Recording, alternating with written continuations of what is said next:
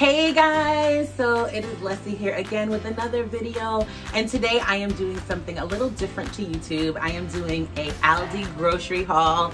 I actually do a ton of these on Instagram, IGTV, but I decided to bring it on over, thank you KK, bring it on over to YouTube. So if you're into this type of thing, definitely stay tuned. And also, before I forget, make sure to like, subscribe, and comment. Right, Kaden? Say please. Please. Please. Okay. All right. Stay tuned.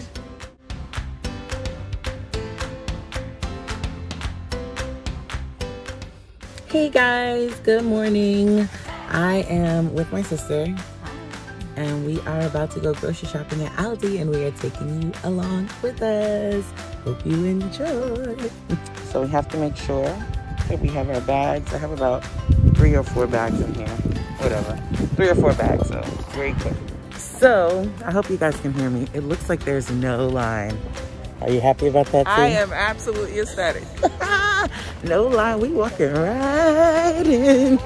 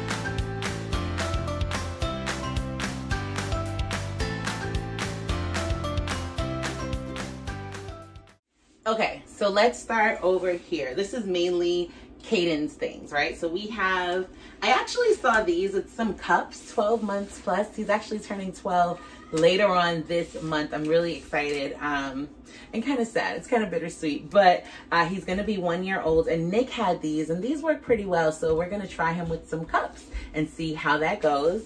I also have a bunch of these. These are Little Journey. So that's Little Journey is Aldi's like baby food situation, like their line. So I got some of their food. So this is apple banana with oat and flax. And I also got a bunch of pear mixed berry beet with flax as well. We love flax over here. Alongside those, we got some puffs, which is like cereal. And oh, he loves these. I love these. Everybody loves these. These are yogurt bites. So good. So good. For him and for us. I also got some rusks. These are good kind of as like a little snack. And then also I got these wipes. These are actually my favorite wipes. So they are my absolute favorite wipes. They're just very sturdy and durable and like, but still soft. Amazing. Love these wipes. I use these for both of my boys. Now let's move down to fruit. I have some grapes here, some oranges, and some potatoes. This week, I'm actually gonna be starting not doing many carbs. So I know potatoes, it's just like less potatoes are carbs. I'm actually gonna roast these. So I figure if I roast these with some asparagus and, you know, some other things like that, carrots, things like that, it doesn't feel like a carb to me. So that's what I'm gonna be doing with that. Oranges, grapes, and then here are some snacks. Kettle corn, oh my God, so good. And I'm gonna try these out. I had them before a long time ago. They're vegetable chips, exotic blend of vegetable chips. So sounds good. We'll see how that goes. Okay, so over here I have some tomatoes for salad, some evaporated milk. These are so good. These are, it's cold pressed juice. And it's basically the green blend. So it's 100% juice, no sugar added, no preservatives, kale juice, and with green apple, celery, and lemon. So good, so flipping good. So I got 3 of those.